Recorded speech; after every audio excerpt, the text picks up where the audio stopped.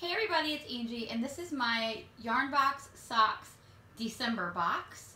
I'm trying a new location to do this video quickly on my phone while Jax is taking a nap. So I'm just gonna go ahead and get into it. So this is a monthly subscription box. I believe it is $20 plus around $3.50 for shipping. There's a lot of indie dyers that I get to experience. And it's just fun, and there's a group on Ravelry. If you don't like your yarn, you can sell or trade as well. So let's go ahead, and I did look at the sneak peek in the Ravelry group, so I am hoping for 2 different skeins, but none of them are horrible, I would say. Okay, so here is the package, and it has their typical yarn box sticker on it, and I feel the card in there. So I'm going to try to dig in there and get the card out first.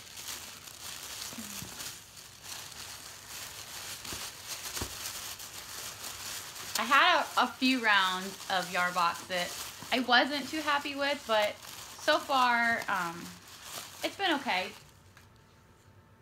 Okay, so there is a coupon code that came with it, and then here is the card it came with. I'm not sure if it's focusing on that, but it says, "We plucked the string just for you. For this month's rendition of Yarn Box Socks, we're bringing you," what's this say?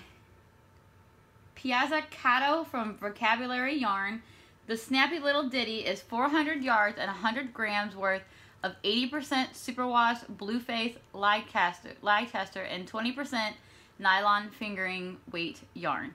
With colors so full of pop and pizzazz, this will strum its way into your heart." Okay, and here is that's one of the yarns that I want.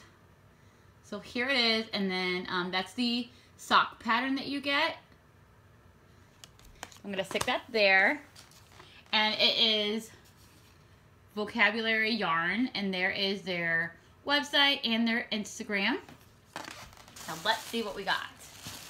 Okay, this isn't one that I was hoping for, but it's not horrible either. So here is the yarn. Here's the label.